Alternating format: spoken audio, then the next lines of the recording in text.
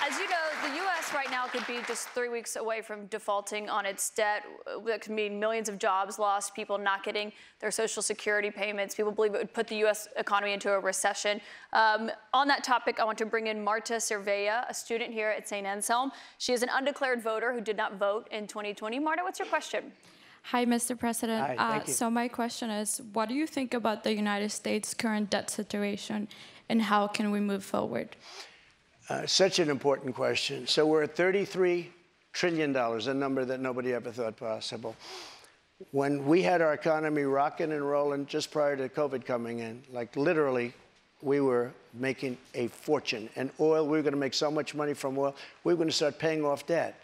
But then with COVID coming in, we had to do other things. We had to keep this country alive because it was so serious.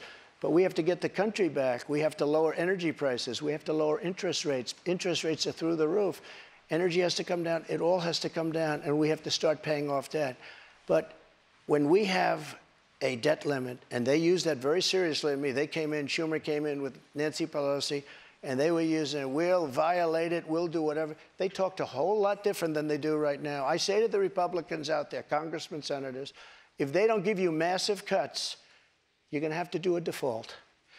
And I don't believe they're going to do a default because I think the Democrats will absolutely cave because you don't want to have that happen. But it's better than what we're doing right now because we're spending money like drunken sailors. So just to be clear, Mr. President, you think the U.S. should default if the White House does not agree to the spending cuts Republicans are demanding? Well, you might as well do it now because you'll do it later.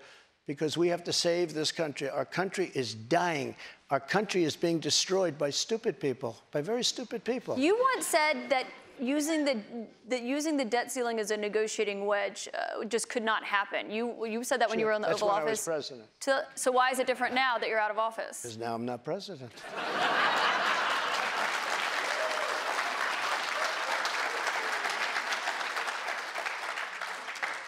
The U.S. defaulting would be massively consequential for everyone in this room, for all Americans. You don't know.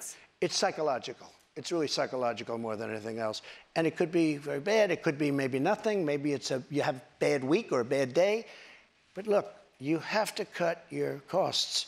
We're spending $7 trillion on, much of it on nonsense. $7 trillion on nonsense. We've got another question from a voter tonight. Get all of that money that was wasted, and frankly, the Senate should have never approved it. Get all that money that was wasted, and if they don't get rid of that, you'll have to default. Okay? Mr. President, we've got another voter here tonight. And by the way, you're going to default eventually anyway, but it's going to be much messier. I don't think you'll have to default. I think if the Republicans hold strong and they say we want let's say we want $5 trillion off. I really think the Democrats have no choice but to do it. And if I win, they're going to be doing the same thing to me in 2 years. I guarantee you that.